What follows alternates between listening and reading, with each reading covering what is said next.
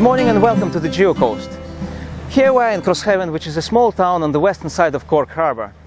And today we are going to visit the newest Irish research vessel called KEARY, which was named after one of the first Irish marine geologists, Raymond Keary. And here we are with Sean Cullen from the Geological Survey of Ireland. Good morning, Sean.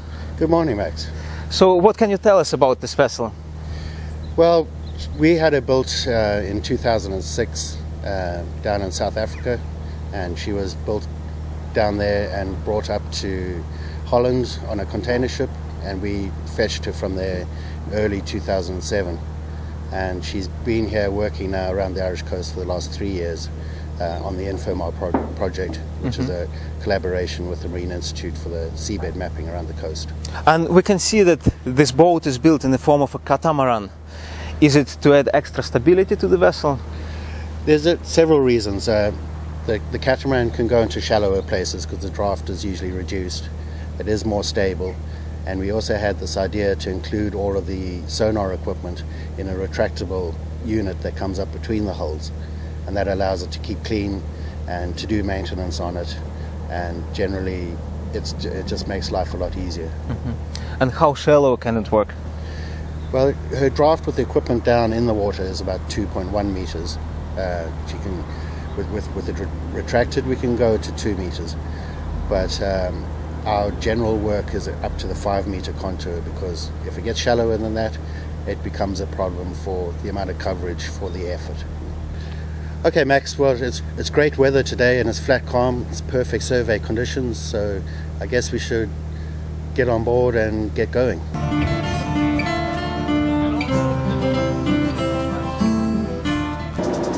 Right, so here we are on the bridge and we're heading outside Cork Harbour to do some seabed mapping. And in a minute, Sean and the crew will show us the equipment that they use for mapping the seabed.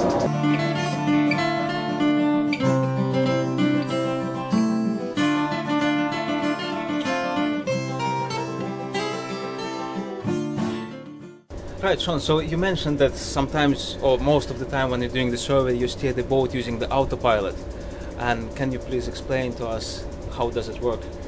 Yeah, well, basically it has a GPS input with a compass, and it takes our very accurate navigation system and uses that to steer along a predetermined course. That course can be set either by manually entering it ourselves here as when you're steering the boat, or the surveyor, Ronan, could put in a line on the navigation software and the vessel will automatically track that. Is it always on a straight line? No, and interestingly enough, we've just developed a new little bit of software that will take the previous multi-beam coverage and calculate a new curved line. And that curved line will be followed by the Autopilot as well. Ronan, so can you please tell us about the surveying equipment on board? Sure. So I guess one of the key features of this vessel is that we control all our surveying equipment from up here on the bridge. A big advantage to that is that the surveyor and the skipper are standing side by side and looking at the same displays. So it makes for very, very good communication and cuts out a lot of the potential for misunderstandings that might arise on a bigger vessel, say. This screen here that you see here, the skipper is usually looking at this just to kind of QC his positions and everything like that, but this is where we control the multi-beam software. So the multi-beam is the key survey system on board, and when we're online, we're looking at the seabed image to see does anything of interest crop up. We're looking at the cross-track error and basically just looking at some of the displays here to make sure that the multi-beam data that we're taking is of sufficient quality. Over here in this console then, we have our key navigation system, which is Quincy software, and this is interfaced with nearly all the other navigation systems, or nearly all the other survey systems, to provide navigation to them. So the positions that all the different survey systems are reading, they're all synchronized.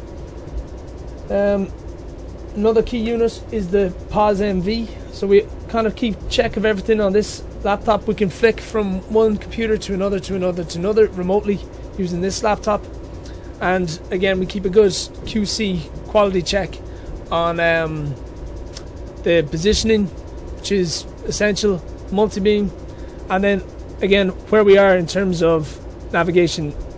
The positions we're getting for the vessel here are probably accurate to about 50 centimeters.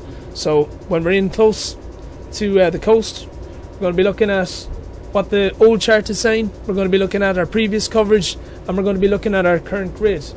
And our current grid really is the big safety margin. As we're going along here in a shallow area, we're going to always try and stay just on the outside of our previous line, and that lets us always know what the depth below us is, so we can carry out this work safely. I'll show you very quickly as well some other kit that we have. This is our sub-bottom profiler. It's a chirp system, and this kind of lets us see what we're looking at. So we can see that we're in about 20 meters of water, and it looks like a very hard seabed to me here, but I can see from the multiple that maybe there's a covering of sand. This is kind of what we expect to see from the bathymetry that we're looking at here too. So right, so let's have a brief tour around the KEARY as we're out at sea outside Cork Harbour. So here we are on the up deck, and we have different sampling equipment that is used for taking seabed sediments to ground truth to remotely sense multi-beam data. So if we go here, you see that there's platforms there which are used for launching the divers. Now let's go to the front of the vessel. Here we have the crane, which is used for moving equipment around the boat. Here we have some fire safety equipment. As you may see, like, the boat is made of aluminium. It's not painted, but it's marine aluminium, which is rust proof. So it's very rigid, very solid boat. So we have some safety equipment here. Right, here we have these benches, and under these benches we have again like safety equipment in the form of life jackets. Here we have the ropes for tying the boat when you dock in port. And from here we can enter the bridge. Right, Sean, so now that you showed us how you do the survey, now could you please show me how to actually drive the boat? Okay, the first thing to remember is that we work in the real world here, so you have to keep a good lookout all the time. But at the same time, you're looking at the survey equipment. So on this screen here, you can see the little green boat there, and it's heading in this direction. So what we want to do is bring the boat around here and pick up this line and follow it back into Cork Harbour. Okay. So to do that, it's quite simple. At the moment, she's driving on a steady course with the autopilot. Okay, she's on 146 degrees, and she'll maintain that until we change it. Now, I can just slowly turn her using the autopilot by adjusting the course. Okay, and you can feel there there's just a few clicks. Yeah, but you can feel the actual button here. It just clicks for every degree. Can you do it by feel? So every click is 1 degree? It's just changing by 1 degree, yeah. But that can be quite slow to do, right? As you can see there, we haven't moved very far around. So what we do is we put it into standby mode. Okay, so we just take it off of autopilot. Okay, now that's not doing anything. She's just driving on her own. We have here an indicator of the rudder, in which direction the rudder is. So if you press the joystick over to starboard. Okay, so but yeah, now stop and leave it in the middle, because now you'll see the rudder. Sorry, just go again. So go to starboard. Starboard means right in marine language. That's correct, yeah. So now your rudder is 2 stops over, and if you go up to 4. What that means? That's 4 stops, and then just leave it now. Okay, and you'll see she's starting to turn. You can see it in the real world, and you can see it up here. Sean, so could you please tell me how do you speed up the boat?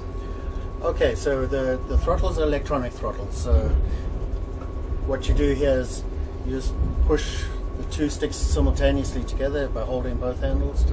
And forward. Push it forward. You can hear the engine increase. Can I try? Yeah. But not too fast, because, okay, slow down now, because we have the equipment in the water. So we can only do 10 knots with the survey equipment. Okay, and what is our speed now? Over 10 knots? Our speed now is 8 knots. So when we need to go fast back to shore, we have to stop the boat, raise the survey equipment, and then we can go full speed 20 knots.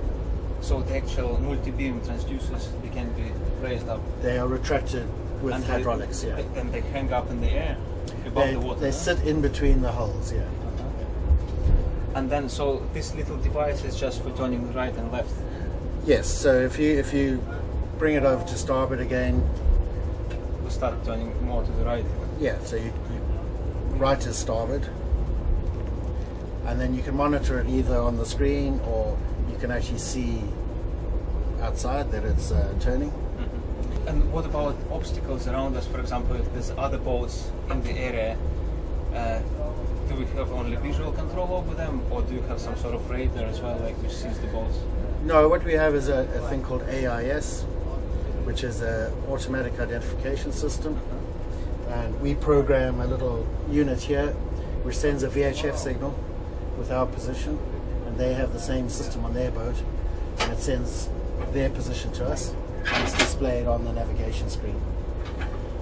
We do have radar, but we only really use that in poor light or at night, because it does use up quite a lot of energy. But this system is only for the big vessels, like if somebody is driving a rib, it's not going to be reflected? It won't show up on the snow. So that's why I say the most important thing is always keep a good lookout.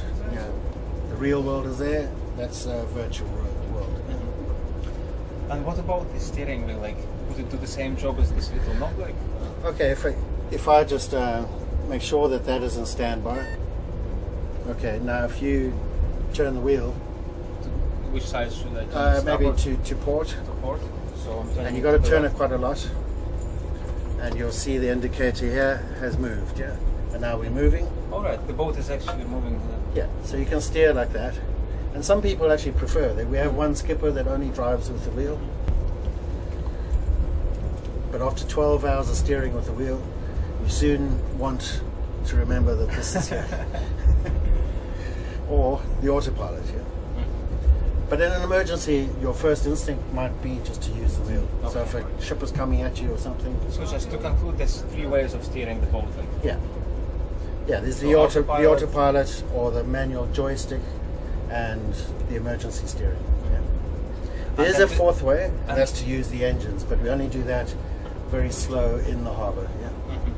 When you need to maneuver in a small space. Yeah, and then we can make the boat crab to the side or spin on itself.